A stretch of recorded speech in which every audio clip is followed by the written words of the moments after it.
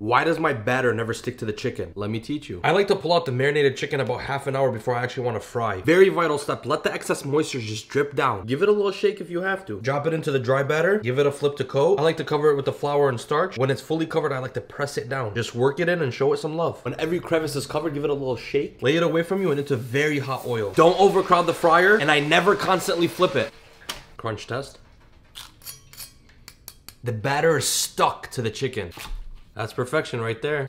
And as always, now bismillah. Someone left me a comment.